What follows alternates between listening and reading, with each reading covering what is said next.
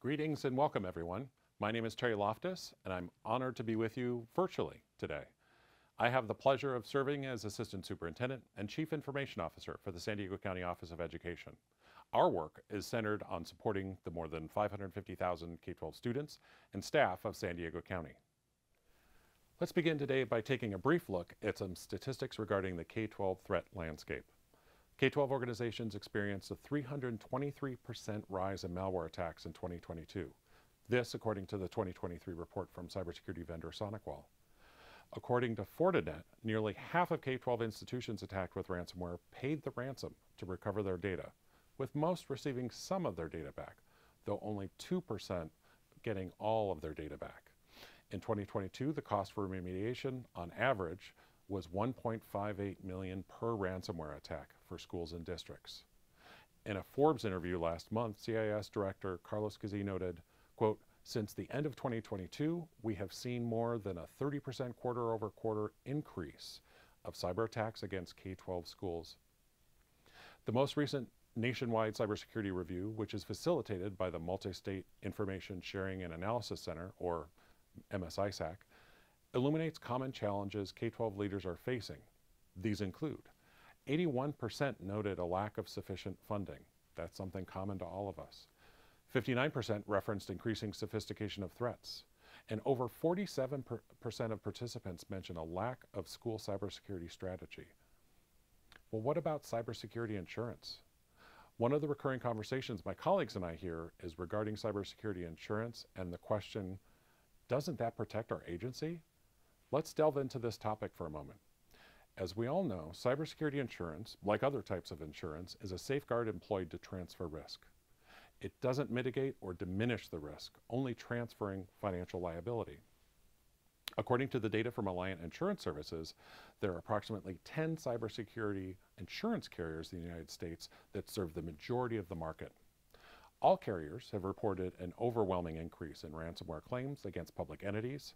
The concerns and increasing costs of cybersecurity insurance have spiked as public entities such as K-12 institutions have become the most successfully targeted sector in terms of successful penetrations by attackers and frequency. Worse still, public entities are amongst the least prepared for cyber threats due to legacy software, older equipment, which includes endpoint computing devices like laptops and network infrastructure, lack of staffing, lack of training, and meager K-12 security budgets. Insurance carriers are seeing that cyber risks have increased in sophistication, frequency, and severity of impact, resulting in an increased number of claims and increased cost for individual cyber incident claims. Simply put, cyber insurance is something that your school district or charter school should pursue. But know that many carriers are no longer writing new cyber policies, while others have been forced to increase premiums to levels that some schools simply cannot afford. To be clear, even in the best of circumstances, we see that insurance carriers have radically increased the requirements outlined in their cyber policies. Most now mandate multi-factor authentication, endpoint detection and response, and training programs to be in place. Nearly all have software lifecycle expectations, which might be the most daunting policy requirement. Think for a moment about the software and applications used in your school district. Think about operating systems, financial software, HR software, transportation systems, and many hundreds of applications used instructionally on student and teacher Chromebooks, iPads, and laptops. The likelihood is that many of these applications may be out of date to one degree or another. Did you know that the insurance carrier could deny payment on a claim due to having old, outdated, or unpatched software? This is now the reality for current insurance policies. The more pressing concerns that cybersecurity insurance simply cannot address are the non-financial harms to educational agencies, to our K-12 staff members, to our precious students, and to the communities that we serve.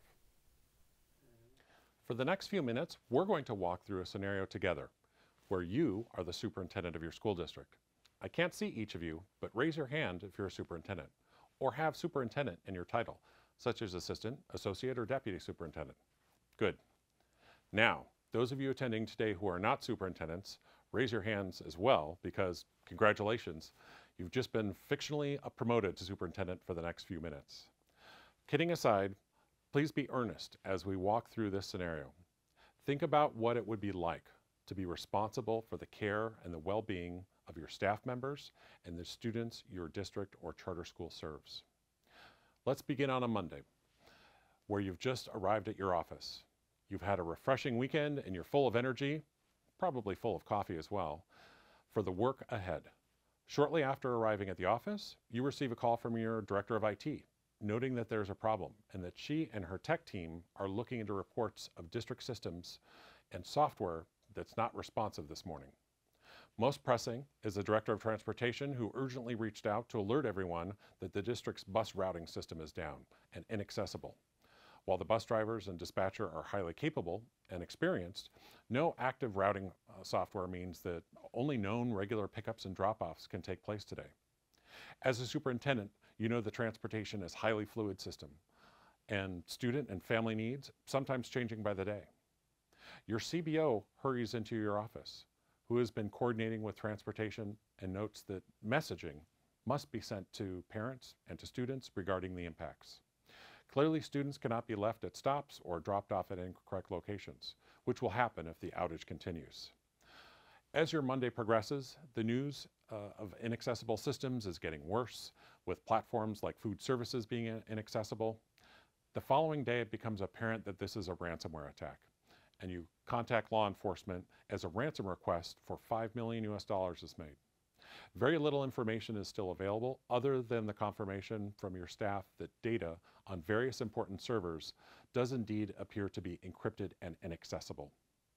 You seek out guidance from superintendent colleagues who respond that they've never, thankfully, encountered a scenario like this one. You seek guidance from local law enforcement, who will likely discourage paying the ransom. The high-level view, of course, is to not fund criminals who might ultimately use this money to finance other malicious and/or illegal activities that may bring further harm to others. The data also shows that while some attackers will provide the decryption keys if paid, it's not a certainty. And in fact, there have been some situations where the attackers ask for more money after receiving the initial payment. Lastly, there is no guarantees that paying the ransom will keep sensitive data safe, as it's commonly unclear, at least at the beginning of an incident investigation, that data has even been exfiltrated. So, what would you do? Ultimately, let's hypothetically say that you work with your board of trustees and determine that the district will not pay the ransom. Your IT staff, working in concert with cybersecurity insurance consultants, note that they believe that most of the encrypted data can be restored from backups, which itself is a win that many educational agencies cannot currently assert, by the way. Frustrated by a lack of payment, the threat actor sends malicious messages to staff and parents noting their sensitive data will be published online if the district doesn't pay. This increases the number of concern calls from parents to schools, directly to some teachers, and to the central office. A short time later, you learn from law enforcement that highly sensitive information on the children your district serves and your staff, including teachers, counselors, principals, custodians, and others, has been published to the internet by attackers. This is approximately 100 gigabytes of data spanning over 100,000 students, staff, and community members that's now publicly available. Sadly, this isn't just benign information, but also highly sensitive information, such as social security numbers of your staff and other personally identifiable information, commonly called PII, as well as names, birth dates, and discipline records, and other sensitive information on students. Sitting in the conference room, now serving as an emergency operations center for your cabinet members, you take a call on the speakerphone with one of your district's special education teachers, who clearly is in tears. She shares she's just learned about some of her students' IEPs, or individualized education programs, being seen online. She tells you that the exposure of the students' names, addresses, their disabilities, their medications, and their highly confidential testing and evaluation results. She has spoken to one of the parents, and all involved are traumatized. Another staff member in your district, a school psychologist, who has just heard that sensitive notes from a student who had reported physical abuse at home are also public. He is worried about the safety of this student. This scenario could go on, as all of these things have already happened in our nation's schools. We need to put aside the movie depictions of hackers and clever computer heists. The painful reality can be far worse, and one that we must work together to combat. Many K-12 leaders are learning that cybersecurity attacks impact individuals' most sensitive information, and in turn, how these attacks harm the most sensitive in our care. The impacts are not just financial, though those can be significant as well. As we take stock of our organization's cyber hygiene, it's important to know what we are protecting. Thousands of data points are collected on students, many of which are sensitive or confidential. These data inform districts and schools on how to best serve their students, but this also includes information such as full names, date and place of birth, gender, socioeconomic status, and medical data such as allergies, medications and dosage, health history, and immunization records. The list continues as we consider discipline records, disabilities and accommodations, special education enrollment, student mental health assessments, physical fitness tests, and much more. We have yet to touch on the vast financial and legal data, as well as staff and community information. Now, everyone can take a deep breath. We're going to take the information and emotions of those real-world scenarios and focus them on what actions we can collectively take. We will also discuss some of the resources that are available and review best practices. So let's roll up our sleeves, or maybe just sit up a little straighter in that chair as you work from home in sweatpants and flip-flops. As someone who has worked in both private and public sectors, it's important to acknowledge that in K-12 education, we have a superpower, a strategic advantage, if you will. That is the ability to collaborate. To one degree or another, all of our institutions are publicly funded. And as such, we don't need to each be reinventing the wheel. We don't need to keep best practices from each other as some form of profitable intellectual property, as happens amongst competitors in the private sector. We are truly better together. First up, we all need a plan of action. It's critically important that our institutions adopt a strategy and a framework to address risks in an effective and efficient manner. There are many free, quality frameworks available to K-12 agencies. In California, my colleagues and I have championed the adoption of the CIS Critical Security Controls framework, which was published by the MSISAC and the Center for Internet Security. The CIS controls are a prescriptive, prioritized, and simplified set of best practices and safeguards that you can use to strengthen your cybersecurity posture. Better yet, the CIS controls have been crafted to meet the needs of organizations of various types and sizes. Controls are broken down into implementation groups, which provide excellent guidance regardless of whether your organization is a charter school with 80 students or a large district with 100,000 plus students. Best of all, this framework is free to K-12 agencies. Second up, you can't manage what you can't or don't measure. In general, K-12 is far from having a clear understanding of the depth and breadth of the risk landscape. One of the greatest opportunities is to self-reflect and assess your own organizations. I'll underscore that K-12 institutions are deeply under-resourced and outmatched when it comes to evolving cybersecurity threats. For example, California has over 1,000 public school districts, the vast majority of which have never had any form of comprehensive vulnerability assessment.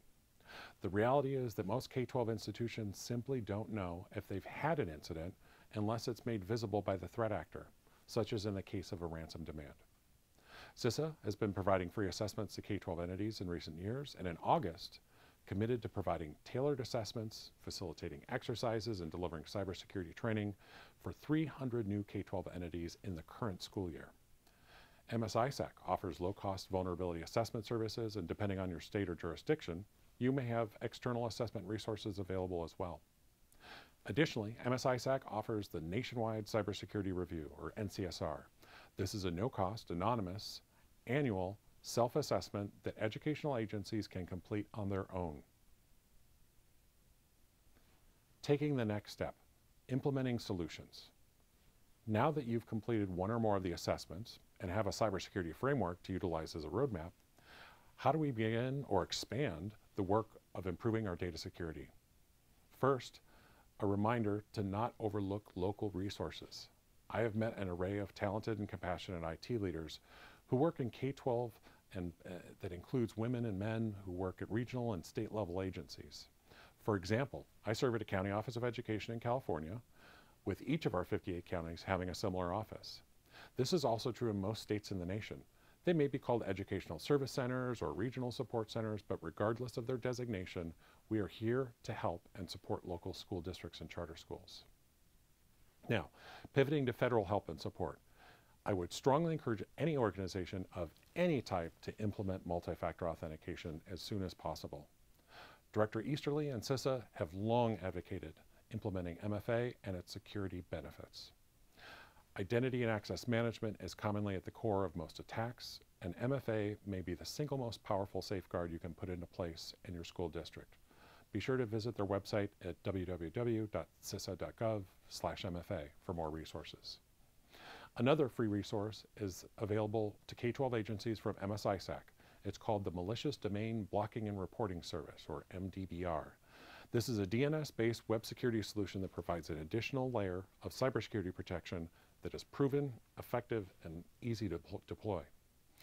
One of the services that my organization has started utilizing recently is CISA's Cyber Hygiene Vulnerability Scanning Service, which again is free for K-12 agencies.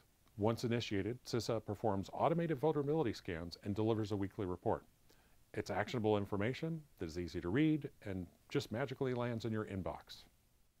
CISA, the FBI, the National Security Agency, and MSISAC have joined forces to provide the StopRansomware.gov website, which is filled with guidance and resources on, you guessed it, ransomware.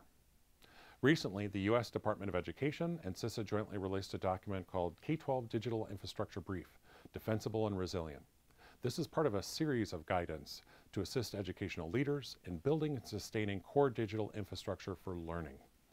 Department of Ed staff like Michael Klein and Christina Ishmael are leading the charge to curate and develop beneficial resources like these for schools across the nation. These resources are only a few of what's currently available or being developed from our federal partners. Those of us in K-12 know that support has been a long time coming. In fact, for those IT staff attending today, you know that a decade ago our cybersecurity work sounded a bit like a synopsis from a 1980s blockbuster action movie, such as, with little or no assistance from others, John McClane is required to thwart the elaborate plans of a group of like-minded villains because no one else is in a position to do so. And much like the protagonist of this movie, IT staff have been doing incredible work against the odds. Thankfully, support is now on the way. On the point of support, I had the honor of recently being invited to the White House, where Dr. Jill Biden hosted the first Summit on Cybersecurity for K-12 Schools, which really shined a spotlight on this very topic. It's clear that our federal partners are now making the K-12 sector a priority. DHS, CISA, the FBI, and the U.S. Department of Education publicly committing to work more collaboratively moving forward with each other and with K-12 institutions in addressing the increasing and evolving cybersecurity threats we face. The final bright spot I'll leave you with is one regarding long overdue funding support. At the White House event, the FCC reiterated Chairwoman Rosenworcel's efforts to work on E-rate and highlighted the upcoming $200 million cybersecurity funding pilot specifically for K-12. The way forward is clear. K-12 school districts, charter schools, county offices, regional service centers, and state-level agencies must continue to innovate and evolve best practices while concurrently building more robust and powerful partnerships between K-12 entities, the United States Department of Education, and other state and federal partners. Thank you.